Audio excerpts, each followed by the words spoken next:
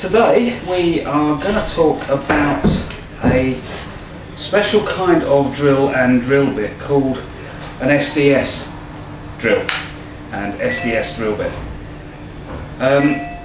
I did know at one point what SDS stood for. I know it was invented by Bosch, I believe, some years ago, and I thought we already had it on our website, but I went to have a look and I can't find it anywhere. So if you know what SDS stands for, perhaps you'll be good enough to tweet us or put it on Facebook, so that we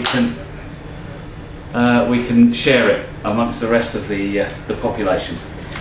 But essentially, regardless of what it stands for, SDS is something that we use in the trade an awful lot.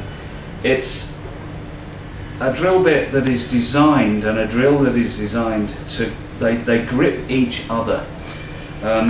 You can see that in an SDS chuck, you simply pull the chuck lock back, and you can put the SDS bit in. You can hear that click into place, and that's lock solid. Nothing is going to pull that out until I release it by using the collar of the chuck. And what that means is that regardless of what I'm drilling into, as long as the drill is powerful enough, that drill bit is not going to slip in the chuck. It's going to stay in contact with the electric motor. All of the motor, the force from the motor, is going to drive that drill bit round and round and round. Generally SDS drills are more powerful than standard drills. This one's actually only 650 watt, but it's still a very, very powerful drill. You saw that I moved the handle round there so that I can move that around to hold it firmly against anything that I'm going to use. Again, this particular drill has a depth gauge, so you can slide that down into position, and by keeping that locked in position, I know that every hole I drill is going to be exactly the same depth.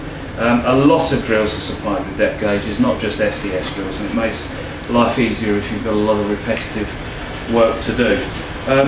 This particular drill again has got a hammer action and a normal drill action, but it's the hammer action that we're interested in really to demonstrate the SDS. I've got an old piece of paving slab here that I'm going to drill into if the camera follows me down. I'll just pick this up from outside.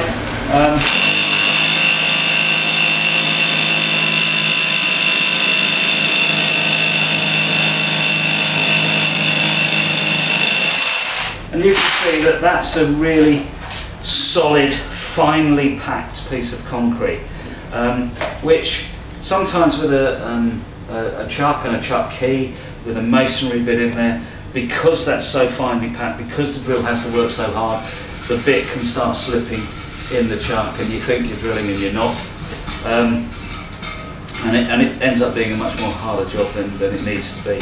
So an SDS bit, we can get a close-up of the bit itself. If I revolve that very, very slowly, you can see what that looks like. It's got a couple of guiding slots and a couple of locking slots, and again that simply pushes straight in, and that is locked completely.